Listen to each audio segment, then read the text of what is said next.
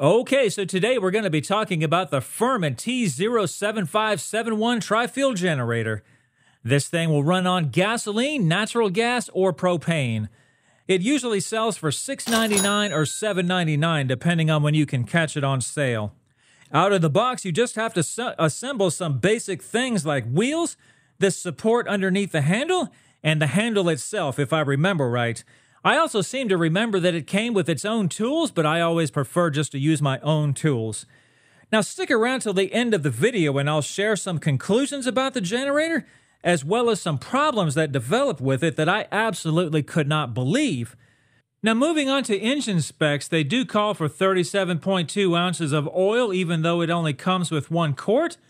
Now this will put the oil level in the safe zone on the dipstick, but you might want to think about adding 5 ounces of oil to it in case of usage down the road. If you're finding any value in this video, please click that like button below and subscribe to this channel.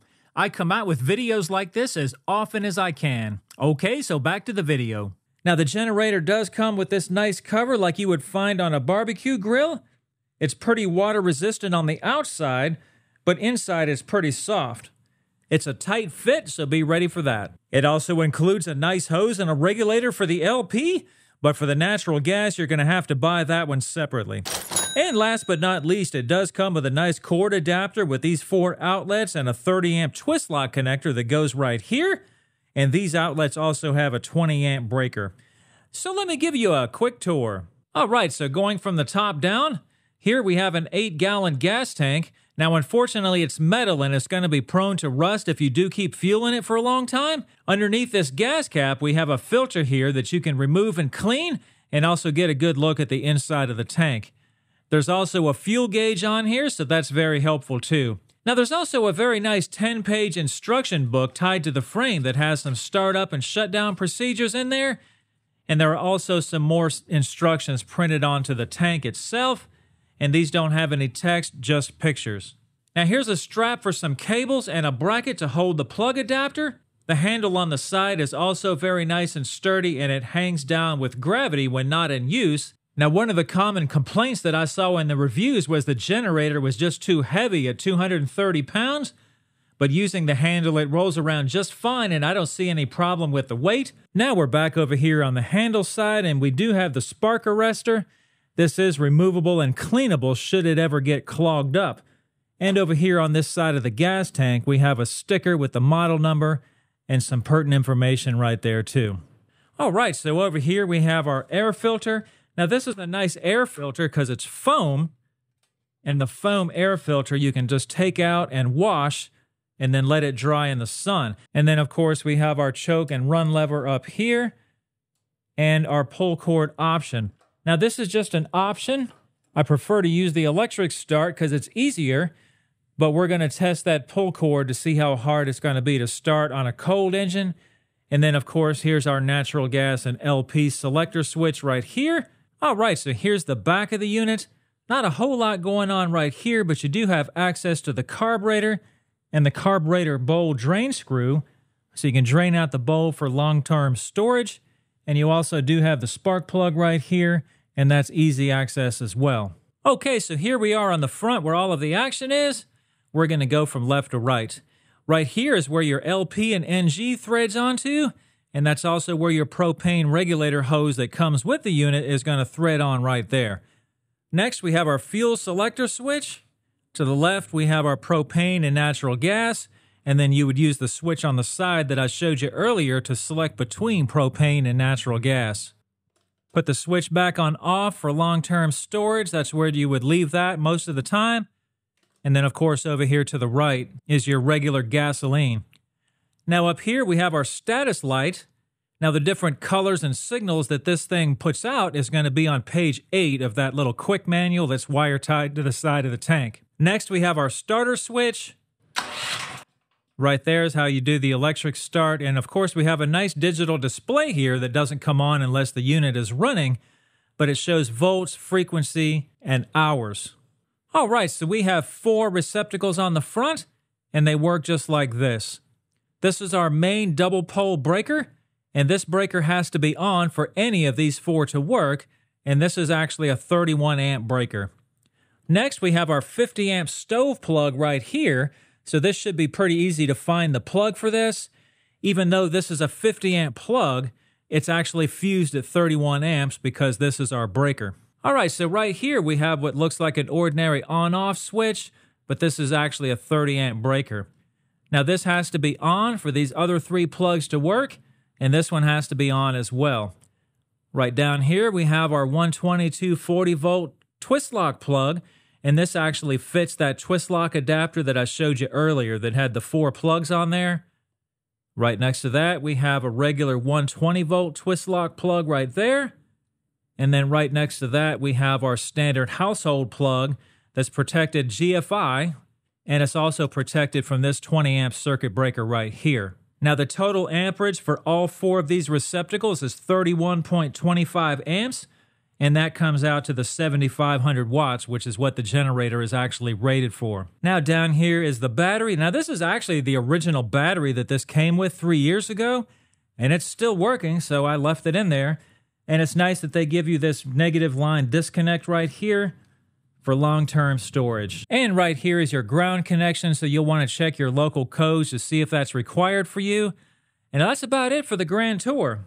So I'm not going to connect this thing to my house since I don't have the proper transfer set up, but I am going to run a table saw that's pretty power hungry and a TV as well while the saw is running. Okay, so to start this thing on propane, go ahead and open up the gas, make sure your battery is connected up, and turn the side to LP and the front to LP. Turn off all your breakers, make sure all your breakers are turned off, put your choke on start, and go ahead, and I'm going to use the pull starter. I wound up pulling this thing about 4 times on a cold engine, so it wasn't too bad. It had been sitting for a while. All right, so we're at 246 volts at 62 hertz. Now I have a dB meter on my phone, so we're about 1 foot away from the unit, so we might as well call that 90. And then I backed away about a good 10 or 12 feet, so we can call that about 80 right there. It's a little bit on the loud side. Yeah, it does help when you try to power stuff up. If your breakers are off, remember those 2 have to be turned on. All right, got the saw running good.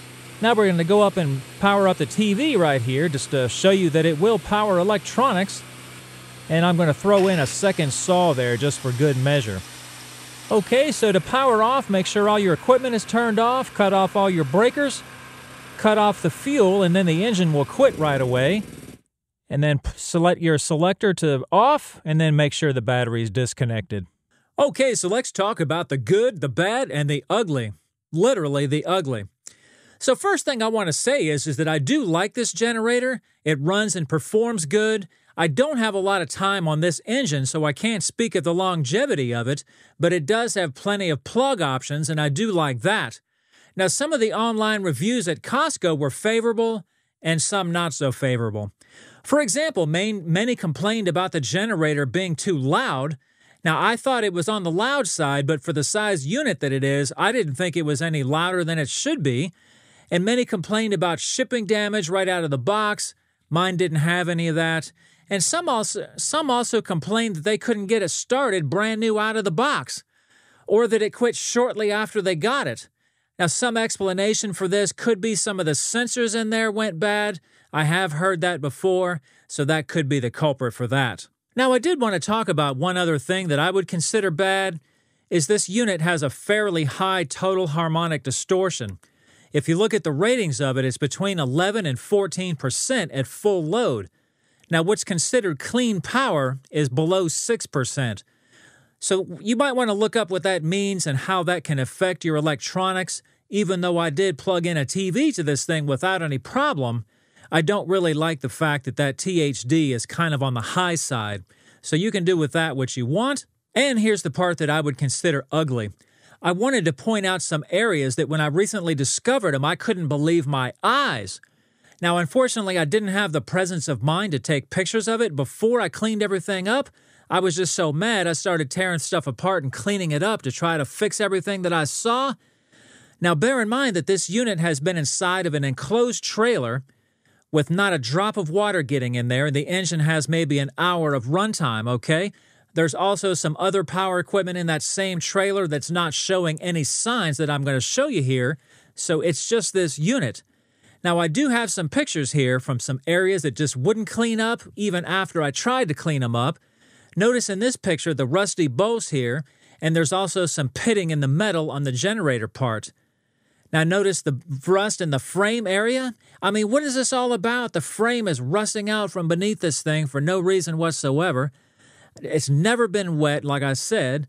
Here's a rusty fuel clamp in this one, just for no reason at all. There's some more places like this that I can show, but I think you get the idea. I'll let you draw your own conclusions on how well this thing is made or how well the metals are that it's made with, whatever you want to say. Now, it is a lower priced unit compared to a Honda, but I'm just going to leave it at that. Okay, that's about all I have for this video. Hope you've enjoyed it. Thanks for watching.